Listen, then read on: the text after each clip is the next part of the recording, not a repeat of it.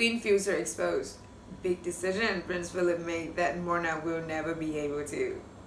The Queen maybe have more powers than her husband, Prince Philip, but there is still a big aspect of life that is denied to her, according to royal commentator Richard Fitzwilliams. The Queen will never be able to retire like her husband, Prince Philip, a royal commentator has revealed. Richard Fitzwilliams spoke to express.co.uk about the main reason why the British monarch and her husband differ in this way. Prince Philip has been retired from royal duties since 2017 and spends most of his time at Sandringham Castle. Mr. Fitzwilliams said the reason for that is because the roles are so different.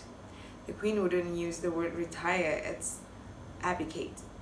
If there was some incapacity which prevented the Queen doing her job as she felt it ought to be done, then things would alter. But she's not forgotten her uncle's abdication that is still regarded with some horror.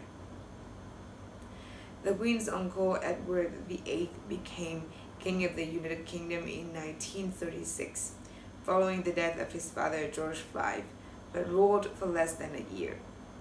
He abdicated the throne in order to marry his lover, Wallis Simpson, thereafter taking the title Duke of Windsor. The crisis caused widespread scandal and led to the succession of King George VI, the Queen's father. On her 21st birthday in April 1947, the then princess dedicated her life to the service of the Commonwealth in a broadcast speech. Prince Philip celebrated his 99th birthday last month in lockdown with the Queen at Windsor Castle, where the pair are isolating amid the pandemic. The Duke of Edinburgh is now officially the third oldest royal in British history. The palace released a new picture of the couple to mark the occasion. It was the first time the prince has been seen in public after he was released from hospital on Christmas Eve after a 4-night stay.